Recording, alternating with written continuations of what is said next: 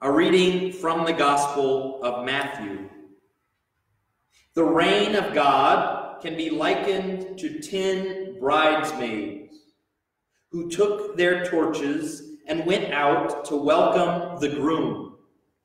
5 of them were foolish, while 5 of them were wise. The foolish ones, in taking their torches, brought no oil along, but the wise ones took flasks of oil as well as their torches. The groom delayed his coming, so they all began to nod, then to fall asleep. At midnight, someone shouted, "The groom is here, come out and greet him." At the outcry, all the virgins woke up and got their torches ready. The foolish ones said to the wise, "Give us some of your oil. Our torches are going out." But the wise ones replied, "No, there may not be enough for you and for us. You had better go to the dealers and buy yourselves some." While they were off to buy it, the groom arrived, and the ones who were ready went into the wedding with him. Then the door was barred. Later, the other bridesmaids came back. "Master, Master," they cried, "open the door for us." But he answered, "I tell you, I do not know you." The moral is, keep your eyes open, for you know not the day or the hour. This is the truth. Peace be with you.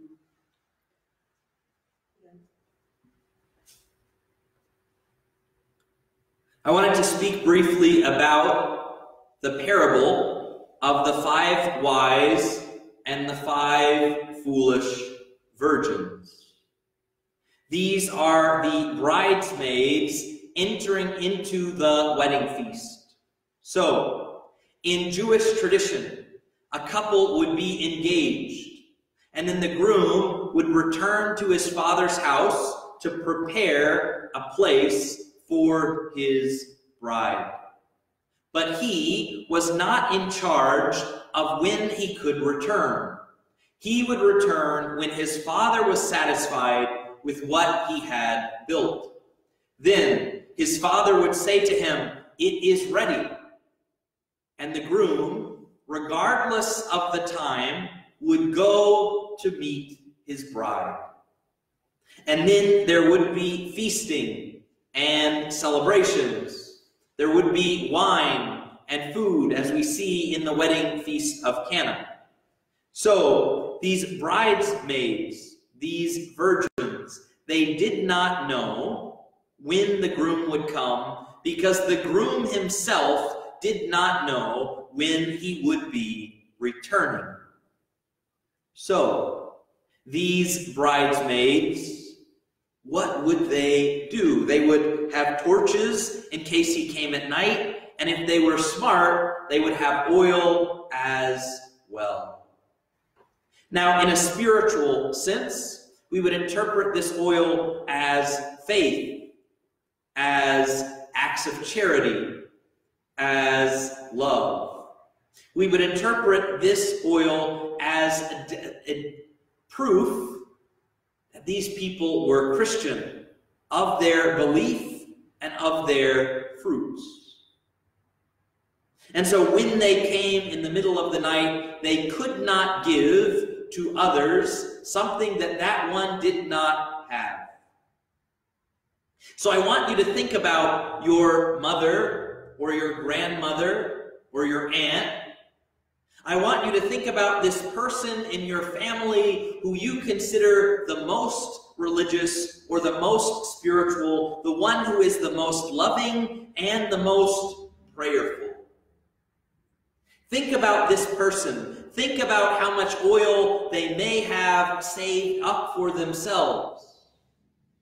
No matter how much oil they have saved, they cannot give that oil to you. So if you say, "I will be fine because my mother is a prayer warrior. I will be fine because my grandmother was a saint. Because my aunt, or my father, my grandfather, or my wife, or my husband or my child. I will be fine because somebody else prays for me. But what we see in this parable is that we ourselves must have the oil. We ourselves must have the faith, must practice love. In this way, we can be ready whenever Jesus comes, whether it is at the end of days or whether it is at our last day, the day of our death. That we must always be ready for when he comes, that we cannot rely on the works of somebody else. We cannot rely on the faith of someone else. Rather, we must have a relationship with God. We must have faith with God. We must love him. We must choose him. We must follow him.